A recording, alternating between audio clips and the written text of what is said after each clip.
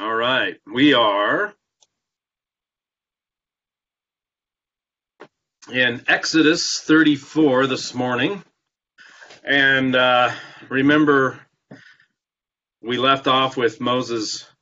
He come down the mountain and broke the tablets and was angry at the people because they were, in a drunken orgy, and they had forgotten that Moses was up on the mountain. They thought that he had died and that they had no more leader, and so they talked to Aaron, and he made this calf for them, and Moses come down, confronted Aaron. He says, the people, they wanted this God, so he threw this gold in the fire, and out popped this calf. and then God says, well, go ahead and carve out new stones, and I'll write the 10 Commandments again for you. So come back up the mountain. Don't let the people follow you up. And he leaves off with the instructions on, I'm going to make a covenant with you, and come on up this mountain, and we're going to start over. So that's where we're at in Exodus 34. It says, verse 1 says, now the Lord said to Moses, cut out for yourself 2 stone tablets like the former ones, and I will write on the tablets the words that were on the former tablets, which you shattered. So be ready by morning, and come up in the morning to Mount Sinai, and present yourself there to me on the top of the mountain. No man is to come up with you, nor let any man be seen anywhere on the mountain. Even the flocks and the herds may not gaze in front of the mountain. So, verse 4 says, so he cut out 2 stone tablets like the former ones, and Moses rose up early in the morning and went up to Mount Sinai, as the Lord had commanded him. And he took 2 stone tablets in his hand. Verse 5, the Lord descended in the cloud and stood there with him as he called upon the name of the Lord. Then the Lord passed by in front of him and proclaimed, the Lord God, compassionate and gracious, slow to anger, and abounding in loving kindness and truth, who keeps loving kindness for thousands, who forgives iniquity, transgression, and sin. Yet he will by no means leave the guilty unpunished. So let's stop there for a second. God proclaims his name. He says, I am the Lord. And the Lord, remember, all capitals, L-O-R-D, means the pre-existent one, the I am, the one who has always been. And that is the name of the Lord that is unproclaimed. They couldn't even pronounce his name. They wouldn't even say the name of the Lord. They wouldn't write the full name of the Lord. So it was so revered. Revered. There you go. That they wouldn't even say the whole name of the Lord. And God is proclaiming his name, and he's going to forgive iniquity, which another word for perversity.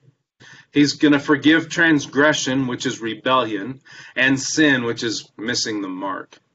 And yet, he will by no means leave the guilty unpunished, visiting the iniquity of the fathers on the children and on the grandchildren to the 3rd and 4th generations. Now, this has been taken out of context and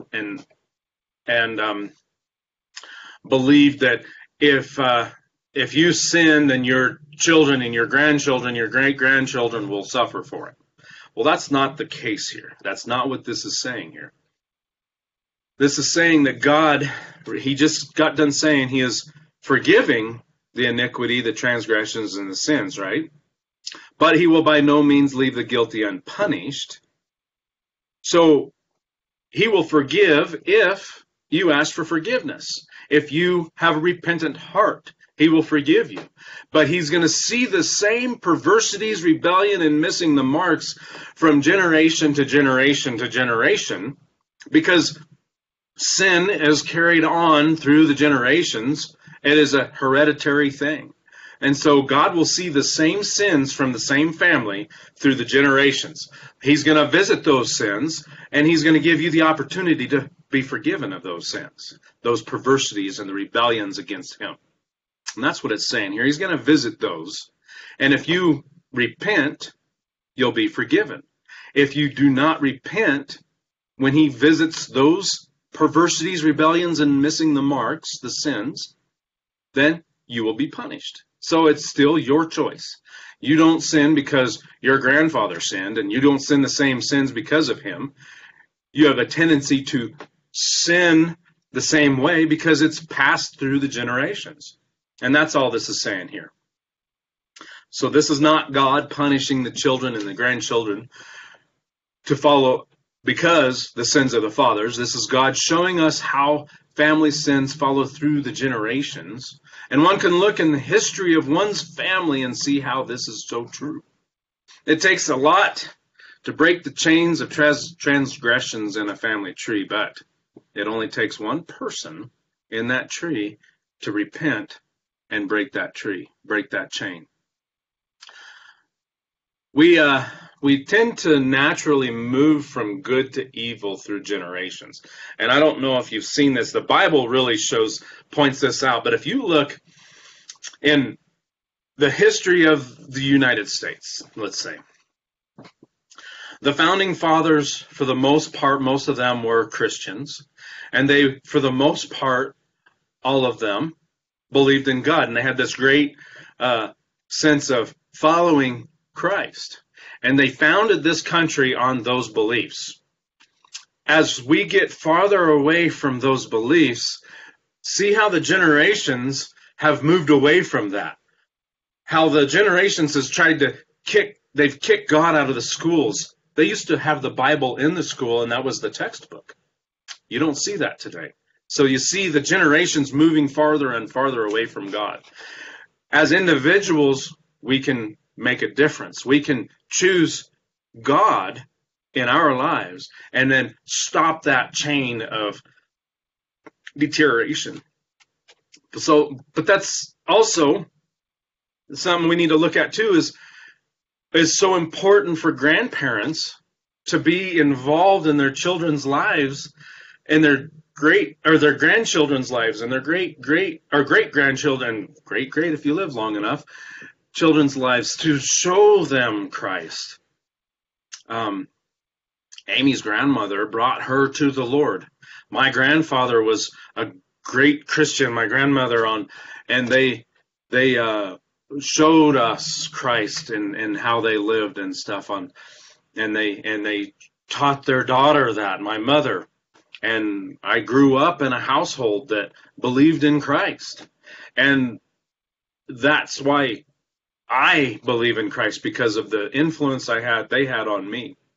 And then so we show our children this, and we show our grandchildren this, and we try to live the lives that Christ wants us to live. And that's so important because we are naturally moving from good to evil through the generations. Verse 8 says, Moses made haste to bow low toward the earth and worship. And he said, if now I have found favor in your sight, O Lord, I pray, let the Lord be along in our midst. Or let the Lord go along in our midst. For though the people are so obstinate, and pardon our iniquity and our sin, and take us as your own possession. And so, remember in past verses, in the past chapters that we went through, God says, your people, Moses, I'm not going to go with them. I'm going to drive out the people in the land, but I'm not going with them because they're so obstinate. I'm going to kill them. Remember that? And Moses says, no, we don't want to go unless you go with us. And this is him saying again, Lord, if now I have found favor in your sight, O Lord, I pray, let the Lord go along in our midst. So and the word Lord here is not let Yahweh go, but let the boss go. He is the boss now. You are the Lord of our life. You are our boss. Let the boss go along in our midst. You are our boss, and we're going to obey you. And even though this is an obstinate people, please forgive us of our iniquity and our sin, and go with us. And then God says in verse 10, then God said, behold, I am going to make a covenant. Before all your people, I will perform miracles which have not been produced in all the earth, nor among any of the nations. Now, we've seen some pretty amazing miracles up to this point. Remember, he's parted the Red Sea. He's delivered these plagues on Egypt, and he's shown his love by separating the people of Israel from the people of Egypt in these plagues. And he's separated them out, and he's shown how he loves his people and how he's set them apart, and he doesn't want them to go into destruction. But he says here, before all your people, I will perform miracles which have not been produced in all the earth, nor among any of the nations. So we're going to see some things come up that he's never done before. And this is exciting because you can actually see from this point on, up until the end of the age, this plays out. You will see miracles from this point clear until the end of the book in Revelation. You will see the miracles that's never been performed before. God follows through with his word.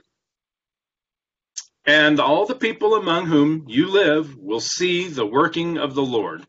For it is a fearful thing that I am going to perform with you. Be sure to observe what I am commanding you this day. Behold, I am going to drive out the Amorite before you, and the Canaanite, the Hittite, the Perizzite, the Hivite, and the Jebusite. Watch yourself that you make no covenant with the inhabitants of the land into which you are going, or it will become a snare in your midst. So he knows ahead of time, obviously, he's God. He's like, don't make a covenant with any of these people because it's going to become a snare to you. And he's going to tell you why here in just a second. But rather, you are to tear down their altars and smash their sacred pillars and cut down their Asherim, for you shall not worship any other god, for the Lord, Yahweh, whose name is jealous, is a jealous God. Otherwise, you might make a covenant with this inhabitants of the land, and they would play the harlot with their gods and sacrifice to their gods, and someone might invite you to eat of the sacrifice, and you might take some of his daughters for your sons, and his daughters might play the harlot with their gods, and cause your sons also to play the harlot with their gods. So that's why. Idolatry is spiritual adultery. And if you follow after these false gods, then you are committing spiritual adultery here. And when the scriptures say God is a jealous God, we automatically think of, or I used to think, negative connotations. Oh, he's a jealous God? That's terrible. Anytime we see a jealousy is always a bad thing, right? Well, it is for us. Because when we're jealous, I'm going to get to that. Let's talk about what jealousy actually, what the God's jealousy of God actually is. And in Gesenius, the Hebrew Chaldean lexicon, it says jealous is used of God as not bearing any rival. Okay? Used of God. So jealousy used of God as not bearing any rival. And the severe avenger of departure from himself. Okay. So if you have a jealous God, it's because there is no rival, and he is the avenger of departure from himself. So when you move away from God, he will avenge that. Okay, so you see, if the creator of the universe says he alone is God, who are we to argue? This jealousy is a righteous jealousy. The reason God can be jealous is because there is no one greater in the entire universe than he is. So when we're jealous, it's sin because we are not supposed to covet, right? when we covet our neighbor's wife or car, we become jealous of them, right? So when we covet, we're wanting something that is greater to be ours. When God is jealous, he wants all things less than him to worship only him. He's not jealous of something greater than he is. He's jealous of the lesser, and he wants everyone to trust in him, to believe in him, to follow him. So that's a righteous jealousy. It would be like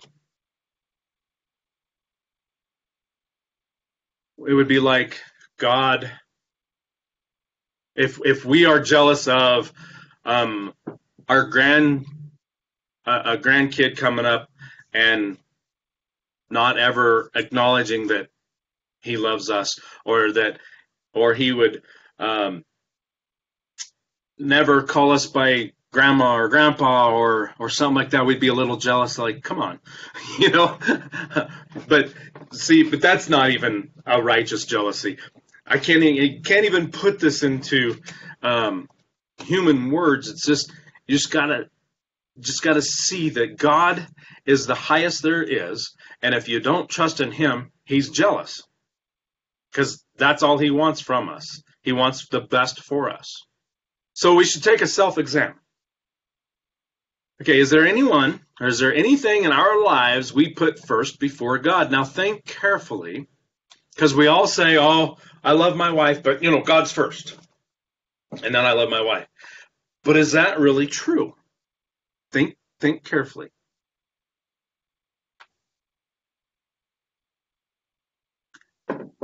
Is there anything we are not willing to give up or give away? Think of your possessions. Think of your house and your cars and your trains, sets, and your toys, your guns. Is there anything that you're not willing to just give away if God asked you to do that?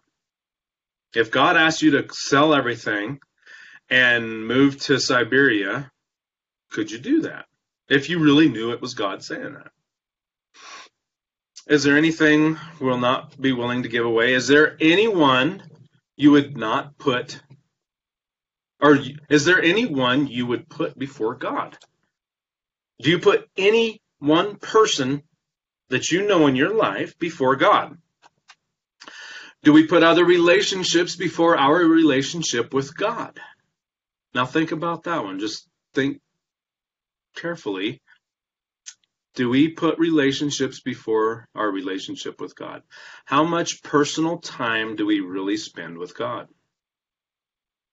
If you spend as much time with your spouse as you do with God, and spent the rest of your time with friends, would your spouse be jealous?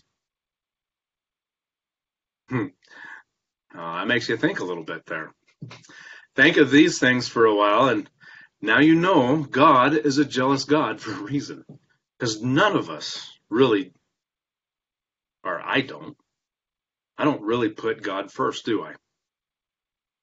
If I spend as much time with Amy as I spend with God, and then spent time with everybody else the rest of the time, I don't think Amy would be very happy with me. So that tells me I need to spend a little more time with God than I do. So he wants to have a relationship with his people. That's what it boils down to. Verse 17, you shall make for yourself no molten gods. You shall observe the feast of unleavened bread. For 7 days you are to eat unleavened bread, as I commanded you, as the appointed time in the month of Abib. For in the month of Abib you came out of Egypt. The first offspring from every womb belongs to me. And all your male livestock, the first offspring from cattle and sheep, you shall redeem with a lamb, the first offspring from a donkey. And if you do not redeem it, then you shall break its neck. So if you have a donkey, a firstborn of the donkey, if you don't redeem it with a lamb, you break that donkey's neck, because it's God's. and God will get it one way or the other. So if you don't redeem it with a lamb, you break its neck. You shall redeem all the firstborn of your sons. Now, you can't break their necks. Sometimes we want to break our firstborn sons' necks, but then we change our minds. So anyway, none shall appear before me empty-handed. You shall work 6 days, but on the seventh day you shall rest. Even during plowing time and harvest you shall rest. You shall celebrate the Feast of Weeks, that is, the first fruits of the wheat harvest, and the Feast of Ingathering at the turn of the year. 3 times a year, all your males are to appear before the Lord God, the God of Israel. So later on, when they build the temple, and so at this time, it's at the tent. So everybody shows up, all the males shows up at the tent 3 times a year. In the future, when the tent is at Shiloh, they all come to Shiloh and they meet there. But then later on, when when Solomon builds the temple in Jerusalem, all the males are to come to Jerusalem 3 times a year. At least 3 times a year. Now, they can come more than that, but they are required to come 3 times a year. The first one is verse 18, you shall observe the Feast of Unleavened Bread, which is the Passover time. So that you have the Passover, then unleavened bread, and they have to come to Jerusalem. All the males have to come to Jerusalem and observe that feast. The second one is verse 22, you shall celebrate the Feast of Weeks. So they have to come to Jerusalem, and that's the Feast of Weeks. And the third is the Feast of Ingathering at the turn of the year. So at their new year, this is another gathering that they need to come and to Jerusalem and the reason for the mandatory feasts each year is, and he says here, for I will drive out nations before you and enlarge your borders. So they observe 3 a year, at least the 3 a year. They have to come in because God drove out the enemies. For verse 24, for I will drive out nations before you and enlarge your borders. And no man shall covet your land when you go up 3 times a year to appear before the Lord your God. So it's also a test, right? So they have to leave their land behind, and they go to Jerusalem, and they got to trust in God that no one's going to covet their land and come and take over while they're away. So it's a trust thing too. Verse 25, you shall not offer the blood of my sacrifice with leavened bread. Now it's going to get into some of the rules that he went through before. So you shall not offer the blood of my sacrifice with leavened bread, nor is the sacrifice of the feast of the Passover to be left over until morning. You shall bring the first fruit, or the very first of the first fruits of your soil into the house of the Lord your God. You shall not boil a young goat in its mother's milk. Then the Lord said to Moses, write down these words. For in accordance with these words I have made a covenant with you and with Israel. So he was there with the Lord 40 days and 40 nights. He did not eat bread or drink water. Now that would kill you.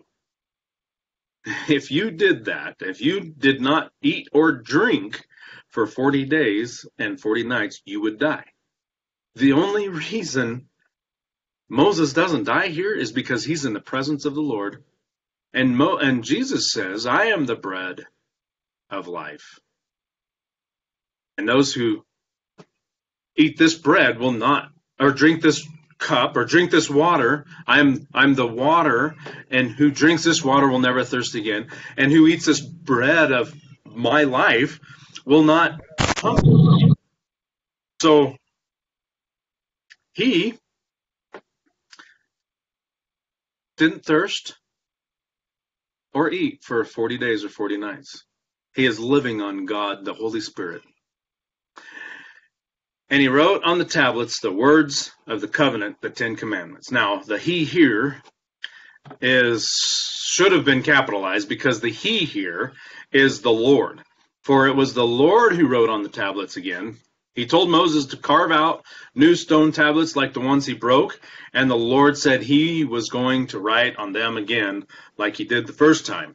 So God told Moses to write all that he had said before this in the book, and I'm sure he told him, he told him everything, and he wrote Genesis on this mountain, I believe, because God told him how he started the earth and how he began everything. He wrote all that down because the Lord told him right here to write it in a book. So God told Moses everything he needed to write in Genesis and up, and Exodus. He wrote all this out, and then he's going to write the next 3 books too. But right here, God wrote on the 10 Commandments on the stone tablets. In verse 29, it came about when Moses was coming down from Mount Sinai, and the 2 tablets of the testimony were in Moses' hand as he was coming down from the mountain. Now just think of what Moses was thinking. I'm thinking, if he may be thinking, now he may not have been, I don't know. But if I was Moses, I'd be thinking, oh, please, Lord, please, Lord, please, Lord, please, Lord, don't be doing that. Don't be doing that again. I don't want to do this again. Right? So, because the last time he did this exact same thing, they were in a drunken orgy down at the bottom of the mountain. Well, this time is a little different. So, he comes down from the mountain that Moses did not know that the skin of his face shone because of his speaking with him.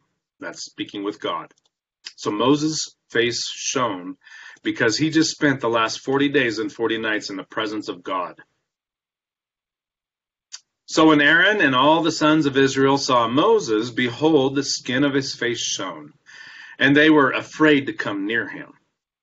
Then Moses called to them, and Aaron and all the rulers in the congregation returned to him, and Moses spoke to them. And afterward all the sons of Israel came near, and he commanded them to do everything that the Lord had spoken to him on Mount Sinai. When Moses had finished speaking with them, he put a veil over his face. But whenever Moses went in before the Lord to speak with him, he would take off the veil until he came out. And whenever he came out and spoke to the sons of Israel what he had been commanded, the sons of Israel would see the face of Moses, that the skin of Moses' face shone.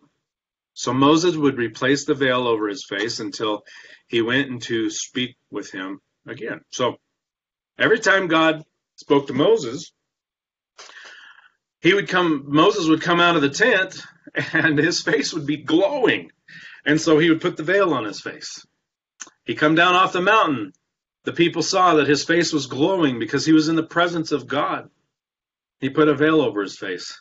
But Moses didn't put the veil on his face because of the glowing of his skin. He put the veil on his face so the children of Israel wouldn't see the glow fade away. Exodus 35, verse 1. Then Moses assembled all the congregation of the sons of Israel and said to them, These are the things that the Lord has commanded you to do. For 6 days work may be done, but on the 7th day you shall have a holy day, a Sabbath of complete rest to the Lord. Whoever does any work on it shall be put to death. You shall not kindle a fire in any of your dwellings on the Sabbath day. Moses spoke to all the congregation of the sons of Israel, saying, This is a thing which the Lord has commanded, saying, Take from among you a contribution to the Lord.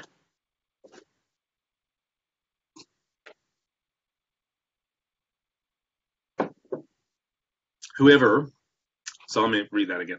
Take from among you a contribution to the Lord, whoever is of a willing heart.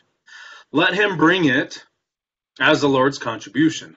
Gold, silver, and bronze, and blue, purple, scarlet material, fine linen, goat's hair, and ram skins dyed red, and porpoise skins, and acacia wood, and oil for lighting, and spices for anointing oil, and for the fragrant incense, and onyx stones, and setting stones for the ephod, and for the breastpiece. Let every skillful man among you come and make all that the Lord has commanded. The tabernacle, its tent and its covering, its hooks and its hooks and its boards, its bars, its pillars, its sockets. So everything, so up until, remember, he gave Moses the instructions. Excuse me. He gave Moses the instructions on what to do to build the tabernacle and the tent of meeting. And so he is asking for them to give to the Lord these things that's going to be needed to build this tent. And the ark and its poles, the mercy seat and the curtain of the screen, the table and its poles and all its utensils, and the bread of the presence, so the showbread, the lampstand also for the light, and its utensils and its lamps, and the oil for the light, and the altar of incense and its poles, and the anointing oil and the fragrance incense, and the screen for, so he leaves nothing unsaid here. Goes through the details again of everything that's going to go into this tent of meeting, this tabernacle, and he's saying, this, give to the Lord with a willing heart. And the screen for the doorway at the entrance of the tabernacle, the altar of burnt offering with its bronze grating, its poles and all its utensils, the basin and its stand, the hanging of the court, its pillars and its sockets, and the screen for the gate of the court, the pegs of the tabernacle and the pegs of the court and their cords, the woven garments for ministering in the holy place, the holy garments for Aaron the priest and the garments of his sons, to minister as priests. Then, verse 20, then all the congregation of the sons of Israel departed from Moses' presence. Everyone whose heart stirred him and everyone whose spirit moved him came and brought the Lord's contribution for the work of the tent of meeting and for all its service and for the holy garments. So they left Moses and they went, and then the Lord moved on their hearts, and they brought all this stuff to Moses so that they can start building the tabernacle. Then all whose hearts moved them, both men and women, came and brought brooches and earrings and signet rings and bracelets, all articles of gold. So did every man who presented an offering of gold to the Lord, every man who had in his possession blue and purple and scarlet material and fine linen and goat's hair and ram skins dyed red and porpoise skins brought them. Everyone who could make a contribution of silver and bronze brought the Lord's contribution. And every man who had in his possession acacia wood for any work of the service brought it. Now they're walking around in the desert, right? So I was thinking, why would they have acacia wood? But if you think about it, these nomads, they put up their tents and they would set up their tents and they would use these acacia wood, these poles, for their own tents. And maybe they had some spares and they'd haul them around too. And so they were giving of their household. They were giving the things that they had for the Lord's work. So all the skilled women spun with their hands and brought what they had spun in blue and purple and scarlet material and in fine linen. All the women whose hearts stirred with a skill spun the goat hair. The rulers brought the onyx stones and the stones for setting for the ephod and for the breastpiece, and the spice and the oil for the light, and for the anointing oil, and for the fragrant incense. The Israelites, all the men and women, whose heart moved them to bring material for all the work which the Lord had commanded through Moses to be done, brought a free will offering to the Lord. So when we give, God expects us to give freely. We're to bring free will offerings to the Lord. Is money one of the things we're holding on so tightly we can't give to God? He says a tenth is his. Then he says the offering is above and beyond that. When we give, we must examine our hearts and give with a good heart, because if we don't give with a good heart, we don't get a reward for that. And we don't give because we're going to get a reward. We get a reward because we give with a free heart. And if you feel like you're going to give to get a reward, then maybe your heart's not in it in the first place. Or if you give and you tell everybody how much you give, and I give all this, and I've done all this, you'll get your reward here on earth. You don't get it in heaven because you got your reward here because people will be like, oh my goodness, look at this person, he gave so much, yay. So this is one of the this is one of the most difficult places in Scripture. Anything that has to do with giving is a difficult place in Scripture for pastors, because we have to be careful, because giving can really wreck a place, wreck a congregation. And so we have to have a giving heart. We have to give for the right reasons, and we have to examine ourselves like they did here. There's a free will offering to the Lord. It says also, don't let the left hand know what the right hand is doing. So we give in secret because our Lord and God, He will reward us openly in heaven. And how I always say here at Cross T, your giving is between you and the Lord. I don't make a big deal about it. When we receive the offering, we notate it down and stuff, but we don't go, oh my goodness, look at this person. We never ever do that. We pray over the offering. We completely godly when we do this. We never esteem one person higher than another. Okay, everyone gives out of the abundance of their heart, and we know that God has blessed you in your giving. And so we don't esteem anyone higher than the other. So I just want you to know that. And so moving on, verse 30. Then Moses said to the sons of Israel, see, the Lord has called by name Bezalel, the son of Uri, the son of Hur, of the tribe of Judah. Now remember, when he called Bezalel and stuff, and we had talked about how God chose him by name for the things that he's going to do. Verse 31, and he has filled him with the Spirit of God in wisdom, in understanding, and in knowledge, and in all the craftsmanship, to make designs for working in gold, and in silver, and in bronze, and in the cutting of stones for setting, and in the carving of wood, so as to perform in every inventive work. He also has put in his heart to teach both he and Oholiab, the son of Ahisamach, of the tribe of Dan. He has filled them with skill to perform every work of an engraver, and of a designer, and of an embroiderer, in blue, and in purple, in scarlet, and in fine linen, and of a weaver, as performers of every work and maker of designs. So when God asks us to do something for him, when he calls us, he will also give us the ability to do it. And so often we disqualify ourselves and do not trust in the Lord. When he calls his people, he will equip his people as well.